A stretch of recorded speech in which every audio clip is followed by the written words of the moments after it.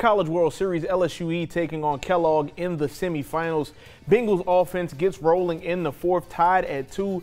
Aiden McCarris drives in Scott Jones, and that would make it 3-2 Bengals on that sack ground out. Next inning, Acadiana's Hunter Tabb hits a liner over the center fielder's head.